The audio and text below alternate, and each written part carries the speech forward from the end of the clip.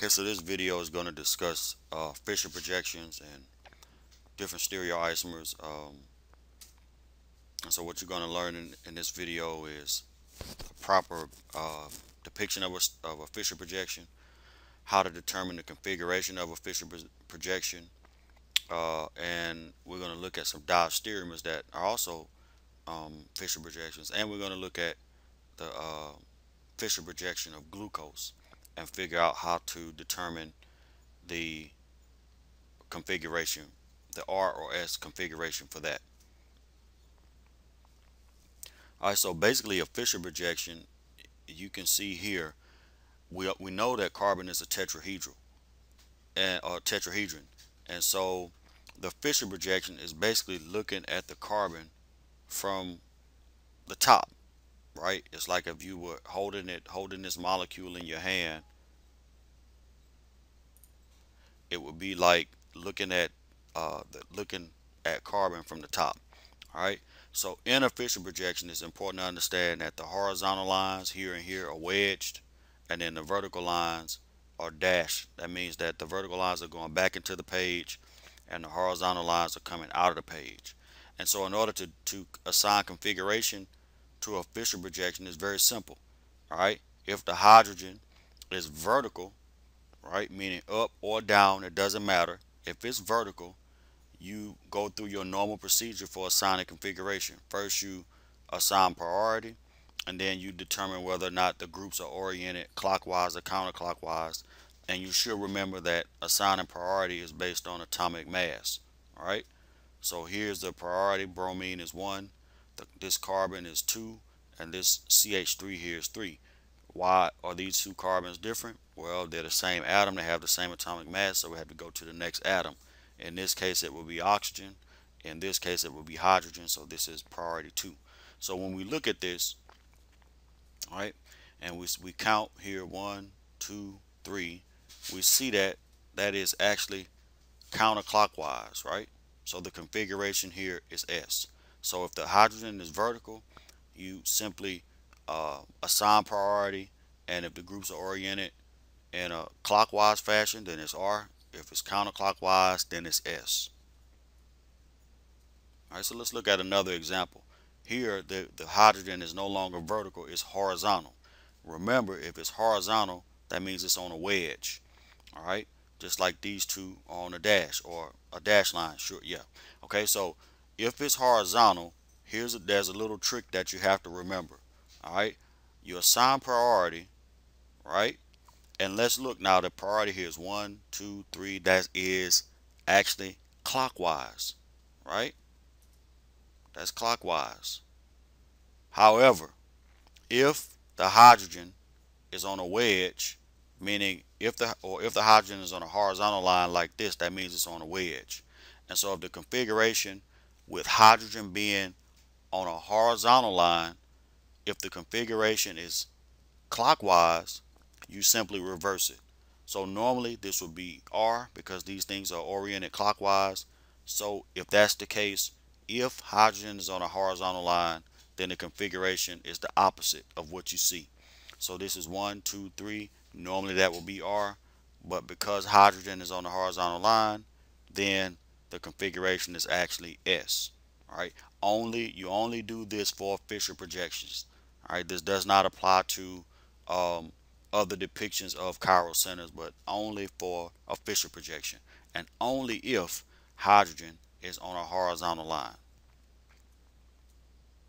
All right. So here's some other Fischer projections, and I want to actually look at these in 3D.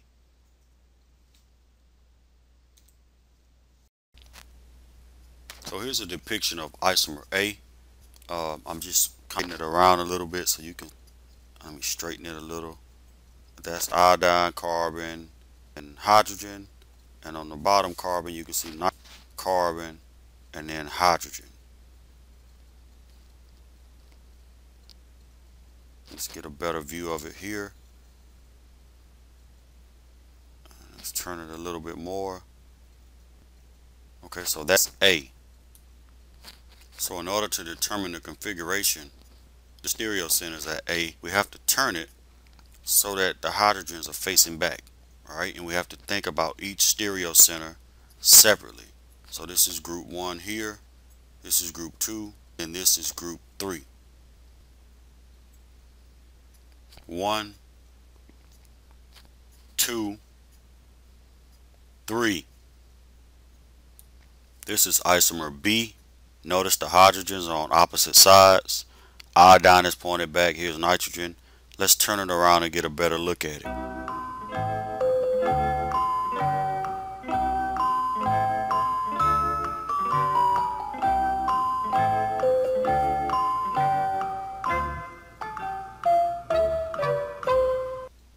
So we've seen what the 3D version of these Fischer projections with two stereocenters looks like. So let's look at A. Alright, here's iodine, here's CH3, H is in the back. Of course, we saw that in 3D already.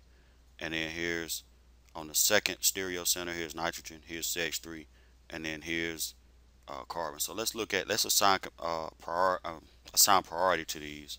Right, iodine obviously is going to be number 1, and then number 2 is either going to be between this carbon and this carbon. Obviously it's this carbon because this is CH, this is CNH2.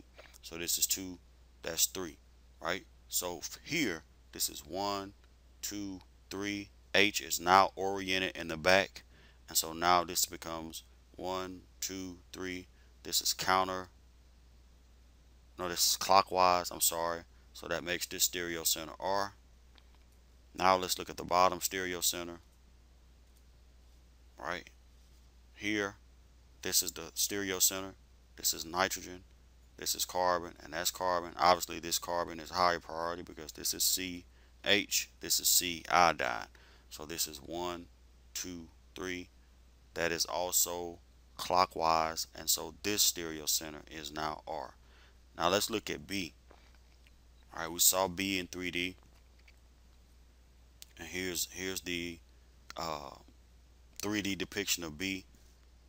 This hydrogen is pointed back for the top carbon, and then for the bottom carbon, the hydrogen is pointed back here. So the question is for you, can you determine the configuration of the top and the bottom, and can you tell me the relationship between those two stereoisomers? Are they enantiomers or are they diastereomers?